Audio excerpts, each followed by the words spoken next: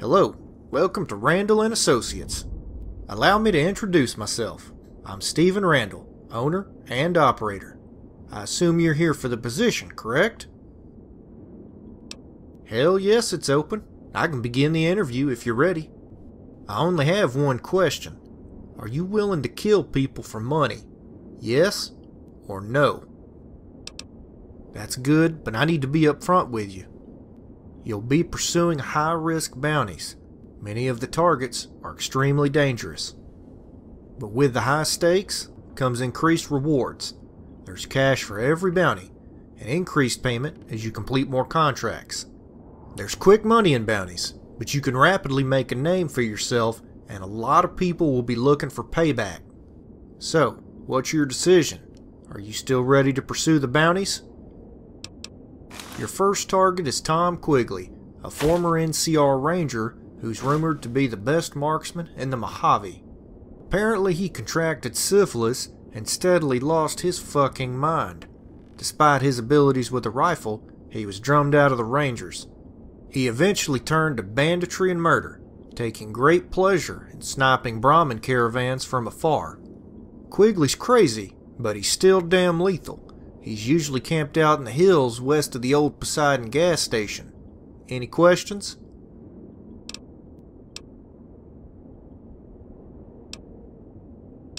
I'm a relative newcomer to Vegas.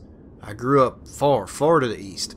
My parents were Brahmin herders somewhere near the Mississippi. I never figured to be a violent man. I hardly shot a gun till I was in my 20s. I just wanted to raise my own family in peace. One day a man came calling. He offered to help with chores, and he seemed sincere. He was a big help for several days, so I let my guard down. He clubbed me in my sleep, and tied and gagged me. Then, he made me watch. He raped my wife right in front of me. Then he cut her open, pulled the baby right out of her belly, and butchered it right there. He carved off most of my face, and then he left me for dead. That was 15 years ago. I've been searching for him ever since.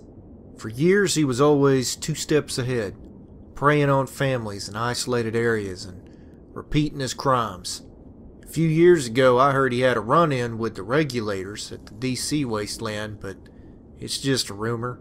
He's probably dead by now. I resigned myself to this profession, and over time I've come to grips with the fact that chasing that man is a dead end. You got quite a story out of me, didn't you? I haven't talked about that in years.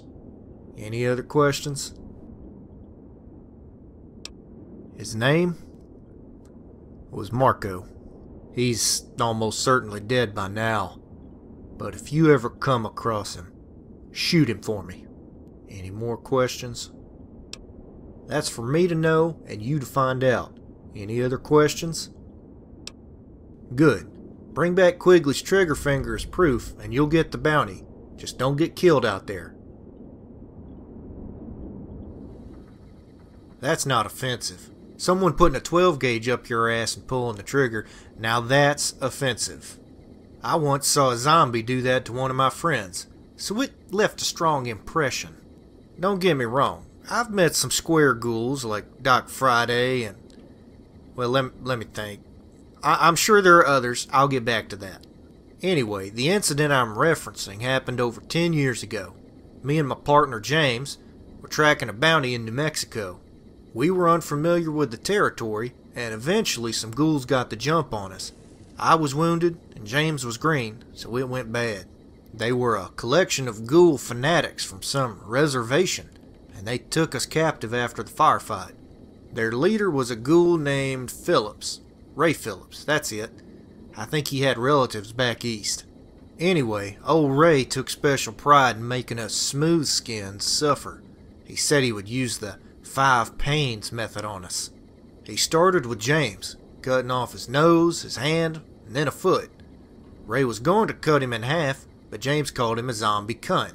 Ray didn't appreciate the label, so he responded by shoving his shotgun into James and pulling the trigger. Now, how I got away is an interesting story since, god damn it, look at the time. I've got to finish this typing, and you've got me distracted. Are you ready to work or not?